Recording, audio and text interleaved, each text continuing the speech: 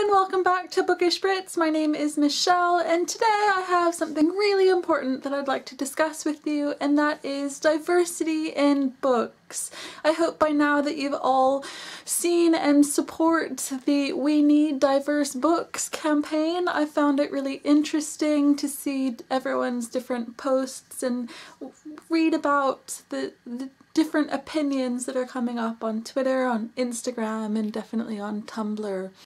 While it may not be apparent, I am mixed race. My mother is Native Alaskan, my father is white. I grew up in a mostly white middle class community.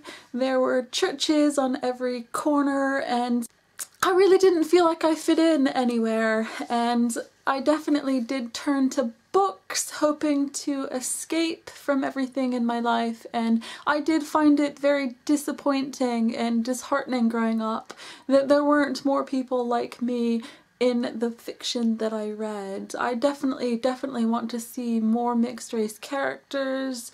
I want to see more people of color. I want to see different religions, different abilities, different sexualities. I just want YA and just fiction in general to be a better reflection on the diverse world that we live in. So today I wanted to talk to you about one of my favorite diverse books ever, and that is Born Confused by Tanuja Desai Hidier. I'm not sure if I'm saying that correct. I hope I am. This is a book that I discovered by accident in my local library way before I started blogging, and I was attracted by this really pretty, colorful spine here. Pulled the book out and it has a quote on the front and it says, "Complicated, chaotic, and absolutely charming, Jane Austen goes to Bollywood." And it was that quote, this pretty star-filled cover, that really attracted me to this book, and I think the Jane Austen sort of comparison really works. Now this is a story about a girl, I think she's 16 or 17, her name is Dimple Lala, and she's having kind of a rough time of things. She's had a best friend, Gwen, for years and years, and they're sort of drifting apart now that Gwen has found a boyfriend. Dimple herself has broken up with a boy a year ago and she's still sort of getting over it. There are so many things that I love about Born Confused. I love the element of friendship between Dimple and Gwen that comes up throughout the book. I love this really slow burn romance between Dimple and Karsh.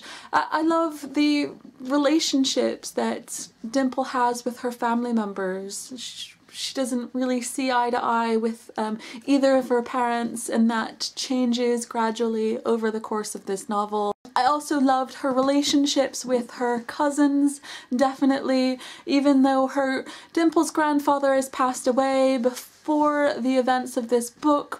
I still got a really strong connection from Dimple's memories of that. I love that there are different hobbies and things that play a big part in this book, from Dimple's photography to Karsh's DJing. There's a lot of music, there's a bit of dance. It's really, really wonderful. Another thing that I loved is that there is a character who comes out as gay, and a lot of the family expectations of this character have come out, and Dimple's reaction and everything to this character.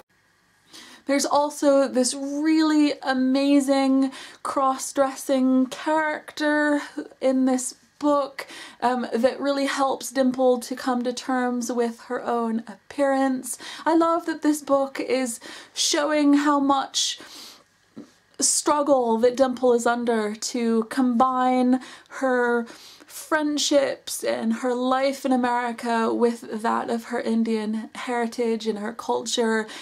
I love the fact that Dimple gets more involved in the Hindu religion that she was brought up with, and she learns more about it, and in doing so she educated me as the reader about Hinduism, which I found incredibly interesting. I really love this book a lot. I love that there is an Indian girl on the front cover. I love that so much of the book is about Dimple herself, and how, you know, how she's trying to fit in her friendship group, in her families, in a romantic relationship, and definitely within her own culture. I really adored that. I love that the romance is there and it's very satisfying, but it also doesn't take over the entire story as well. There is a really strong element of friendship in the way in which Dimple and Gwyn have fallen out, and the reasons for that. It's a really wonderful book. I think it's an excellent example of diversity in young adult literature, and I definitely like to read more books like this. So that's it for me today. Please let me know in comments what you think of this video, the We Need Diverse Books campaign. Let me know if you've read any wonderful diverse books lately. Let me know.